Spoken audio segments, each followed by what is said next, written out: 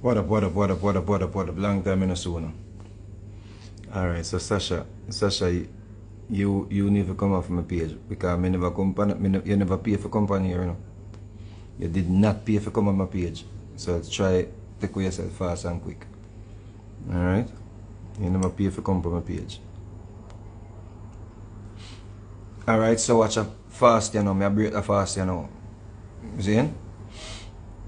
So many things going on. So many things going on, but I found one thing out of everything that's going on.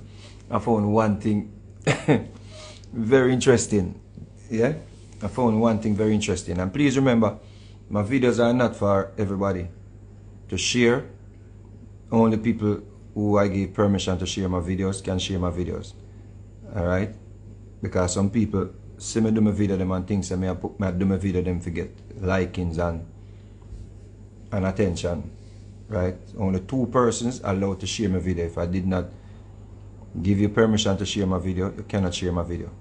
Alright? Because, yeah, I don't want people to think, say, I just talk, we come on the internet to talk because we have music, we're putting out music, we're promoting music, and I notice that when we do these lives, the people them where I rebroadcast the live them cut out the music, them don't push the music, them don't support the music, them don't promote the music.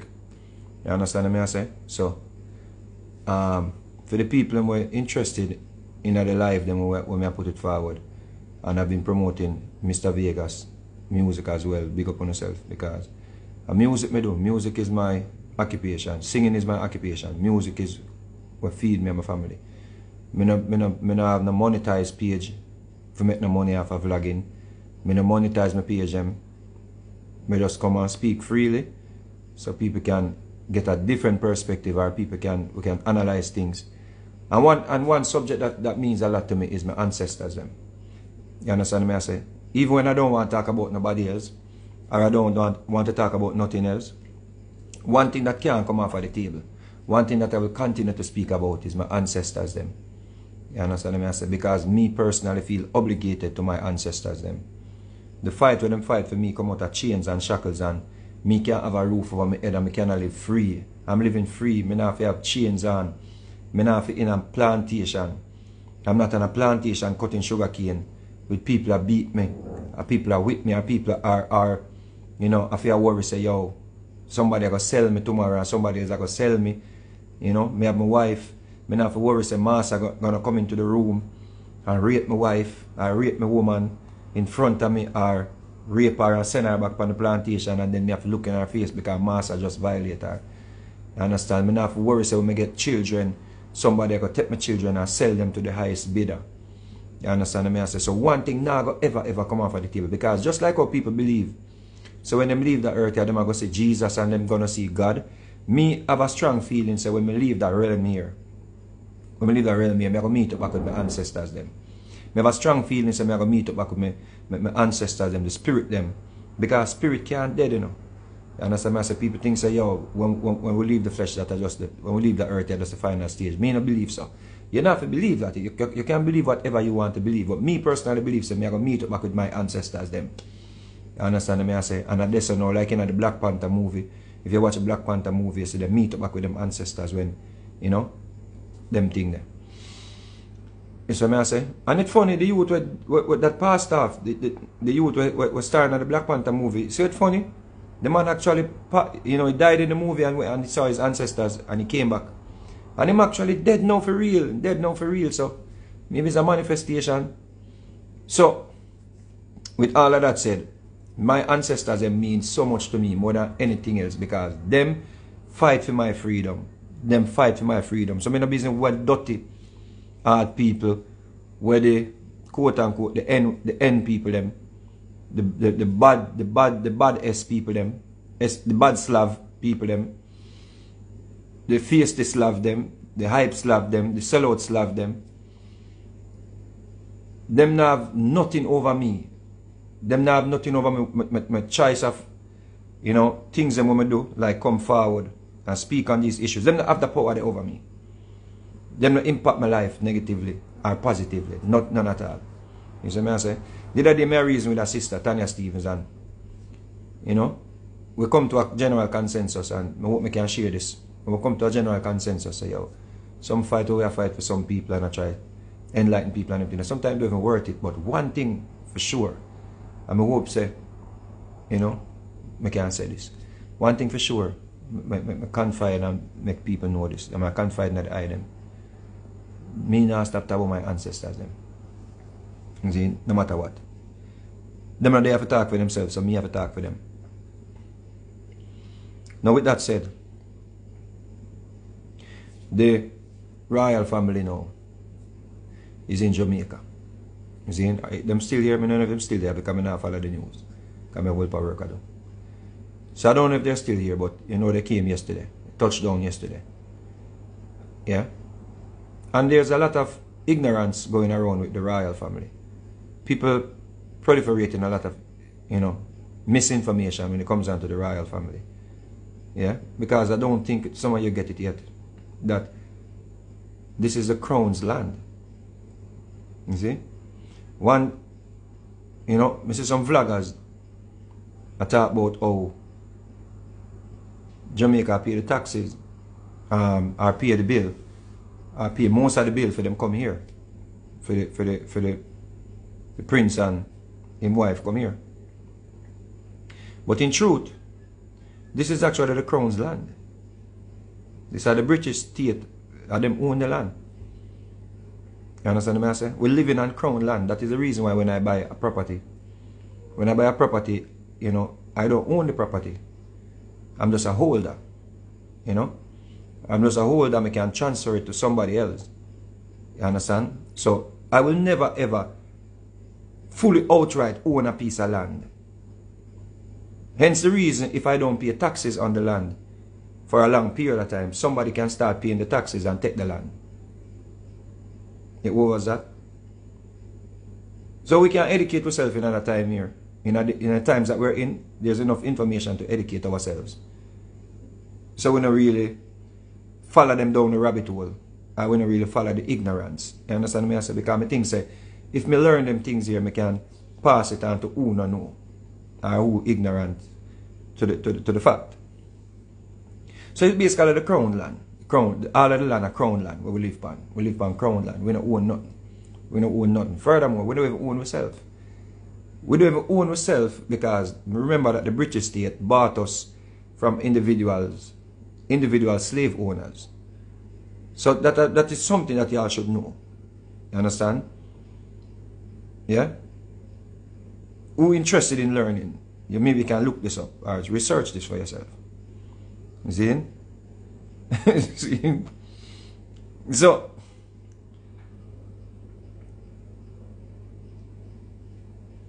the British state, yeah, had to buy us from the individual owners. And why they bought us? They bought us from the individual owners, slave owners, because we were rebelling and people were losing property, because we were basically labeled as property. We are still properties, you know, or we are still the property of the British state. But them not really rub it out now in your face and they don't really put it forward, and them call you people now and them call you humans now. But you're really, you know, some form of commodity. Yeah? That is how them used to, because they used to transport us across the Atlantic as, you know, commercial goods. See? So, we have to understand that the British state bought us because we were rebelling. Yeah, we were rebelling and they were losing, you know, loss of property. So it would have been like, okay, them are rebel, we can keep fighting with them and kill them off, we're going to lose more. So some of the slave owners, them were like, yeah, we now give up our property. And the British state said, all right, here what now, we will take on the bill. We will give on the money for the properties, which is the slave them. This is our property. So we are paying for the property. So that money is not paid back to the British state as yet.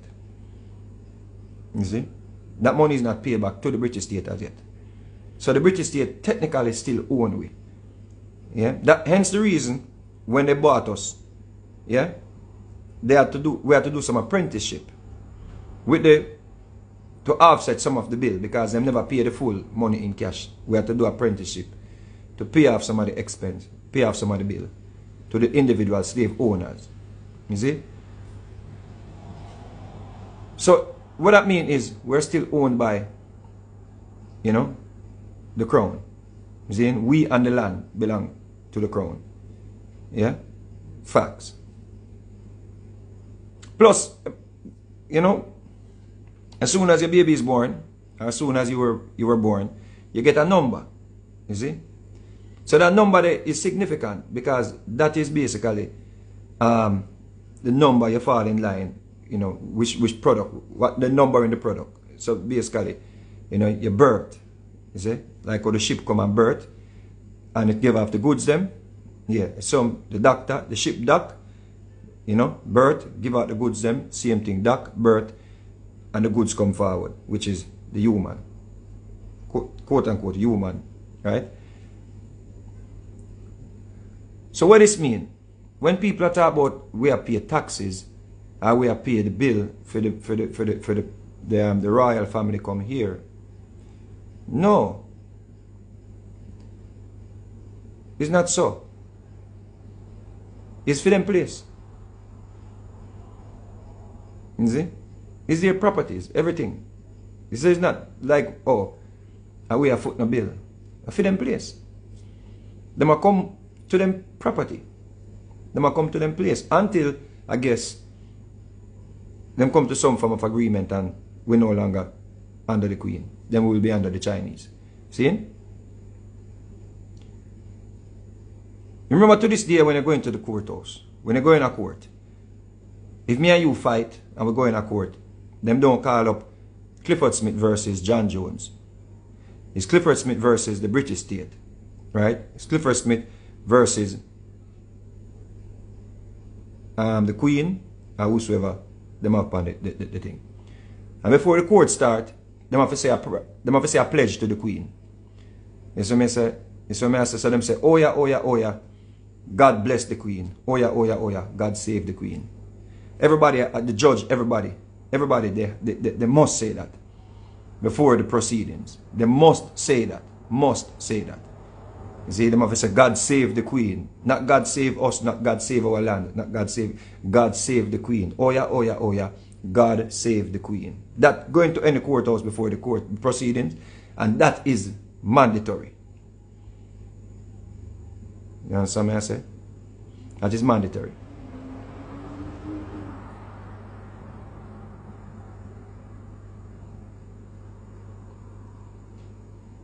To this day, the judge is called master. Presently, the judge that you're going in front of is called master. You see? So all of these terms, yeah, you know they're connected what? To the royal state. Yeah? So when you go into the court, the judge is called master. By even the lawyers, you know, they have to address him as master. Address her as master. You see? You can't argue that, say, oh, it's your honor or whatever, but it's master, you have to address them as master. You see? Now, with all of that said, it is rubbish when people telling you that, oh, we are pay for the Queen, people them come here, or the British monarchy family come here. You see? It doesn't make any sense. Yeah? So why may I say all of this now? Let me just explain to you. Because I lay the foundation to make you understand why. And the only reason I speak out against Curry Mutton is because, one, I think he's very ignorant to the history of the British state. And the because of his ignorance, I think he used some rhetoric more time where I think it's disrespectful to the descendants of Africans that were enslaved by this state, this British state. And I don't think he's aware of it. And why?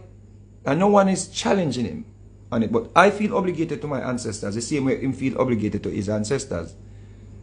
Which is, them. I think them have us as two separate people. But I see, you know, the people them that the British state to keep us in slavery, I see them as Africans, but they were like some sellout Africans. You see? I don't hold, you know, the descendants them of those sellout Africans as sellout. You understand? Because I can't hold it to something from 1738 that your ancestors or our ancestors did, but we were all Africans. You understand what I said? They were all African people. We just had some sellout African people that helped, you know, in the colonization of black people. You see? That is a fact. The British state was able to control and rule over us because they had help from the sellout Africans. So when I speak, when I see somebody come now and try and make it act as if, we must not be offended when they speak negatively about our ancestors, that if it were not for them, you know, fighting revolution and fighting the Sam Sharp revolution, maybe we would have still been in slavery. We don't know. Or maybe we would have been one of the poorest countries, you know, on earth. Yeah? It's our resilience and, you know, them thing they make, and our hard work and dedication, and we used to be more together. You know? We used to sing songs together and rebel together and, you know, share with each other. Them thing that is what basically, you know, assisted us, and then we had talent, like, you know, singing music, and music was the gateway out of poverty. Yeah, because remember at one point we couldn't play soccer in certain stadiums, we couldn't play cricket in certain, you know, on certain fields, and we couldn't play in any sports, certain sports, because, you know, we were not qualified as Negroes to play in certain sports. So singing, nobody couldn't tell us don't sing. You see? Nobody couldn't stop us from singing. And when we sang, people gathered, and then it turned into an industry. And we are here now as musicians, as singers, as dancers, as DJs. See? So I want to revisit a statement where Corey Mutton make prior to the British state, the British people them visit. Yeah, the prince and him woman. I want to read a statement. Yeah. This statement was posted March 1st. Yeah. And this statement is why I'm no longer subscribe to Buju Banton. You see? Because I used to have like the highest of respect for Buju Banton. Like Buju Banton was like, yo. You see what I say? Like my artist, like my Dan, like yo, Buju. You see what I say? But yes, I lose respect for Buju Banton. Why? Because I know say it's like I don't know that person here. You see what I say? And I'm not gonna hide and talk. I'm not gonna be a hypocrite.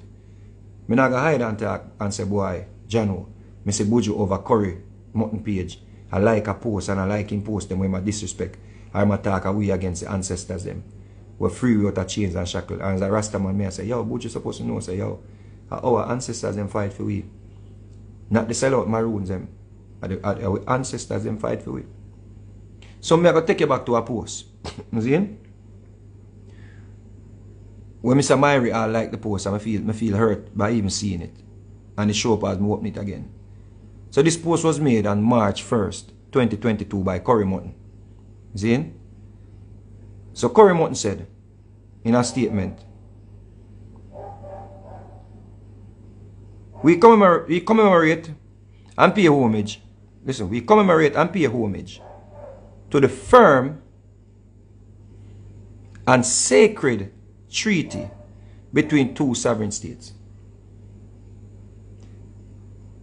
Corey Mutton posted this the 22nd of March, the 1st of March 2022, sorry. We commemorate and pay homage. Listen to that, you know. Pay homage to the firm and sacred treaty. The firm and sacred treaty between two sovereign states. At the upper the Maroon town with them there, a compound, and the British state. You see? This is what Curry Mutton say now. Him a pay home. We, when not talking just about just himself. We pay homage.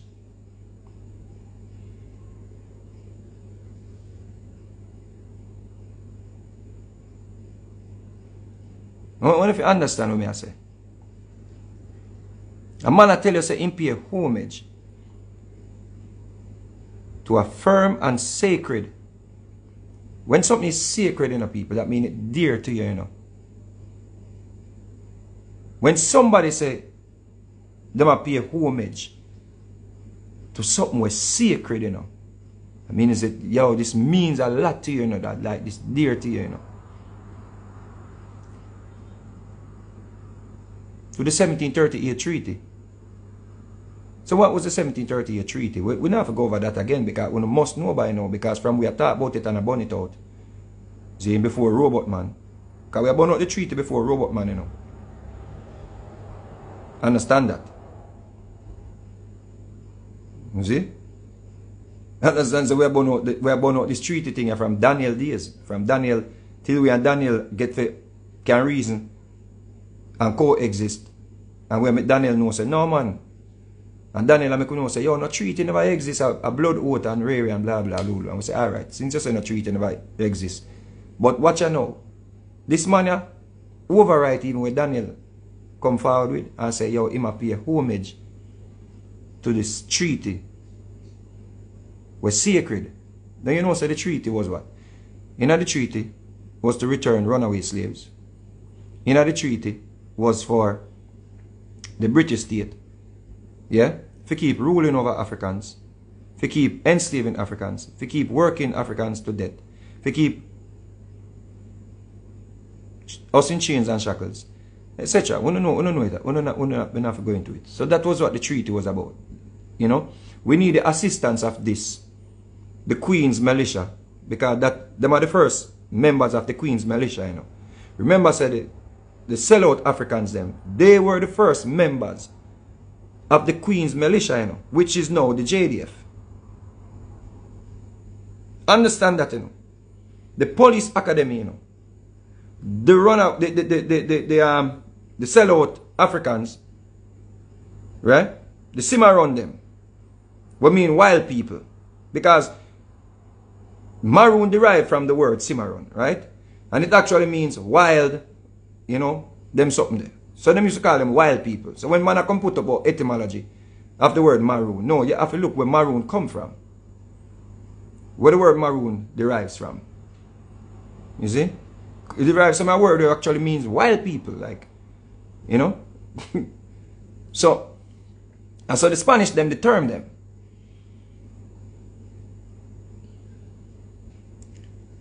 So what we have to understand is, somebody appear reverence to this treaty here, and I make you know, say, yo, yeah, it's sacred to we. Presently. It's not like a man did write this in a 1750, 1760, when them used to get paid for return runaway slaves. And them say, yo, this means something to we because we have make money. And we get to keep our freedom. There is no way a person must come forward now, in this time and age now, and in this modern time, until we say the treaty is sacred. We pay homage. This man here pay homage. The 1st of March 2022, I pay homage to a treaty that was designed to stop people from runaway from slavery. Designed to stop people who were in chains and shackles, who were being raped, who were being murdered, hanged on trees. To stop that. You see? So him say the treaty was between two sovereign nations. So he must say him have a sovereign nation. And we're not going to go over all of this, but I just want to take you back to the first post. So man say, Curry Mutton say, as heir and successor to Captain Kojo, I take this opportunity on behalf of the Maroons to extend a warm welcome to the British Royals, Prince William, future King of England, and Duchess of Cambridge, Kate, on their proposed visit to the island in March 2022. I want you to understand what's going on here. Corey Mutton said this on the 1st of March. As heir and successor to Captain Kojo, I take this opportunity on behalf of the Maroons. That means Daniel and everybody in the Maroon land. See? I take this opportunity to extend a warm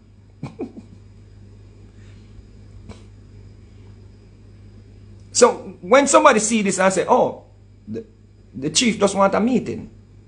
No, this is not like, oh, I need, you know, a visit. I'm seeking audience. This is basically a man I say, yo, I'm giving you a warm welcome to my sovereign state. You see? No, but you have to ask yourself the question. You have to ask Corey Mutton when you get to talk to Corey Mutton.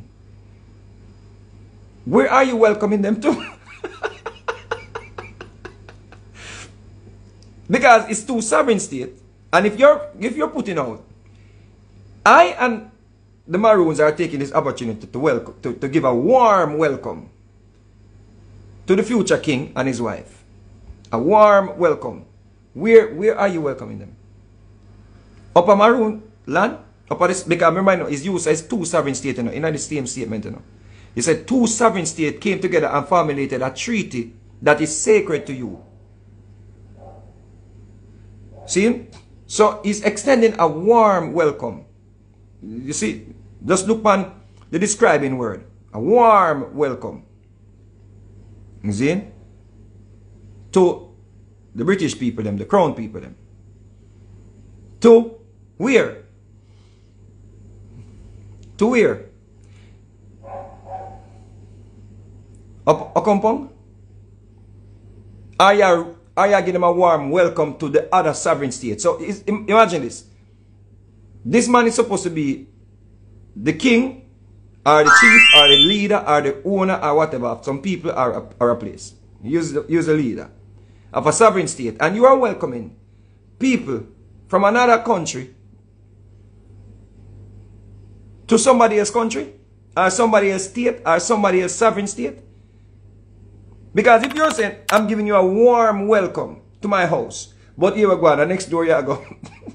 You can't make this up. You can't make this up. And they say, I mean, I sense people. Them say, I mean, I sense people. They sit down and laugh about it, and I say, watch ya. Time will tell. And they hire them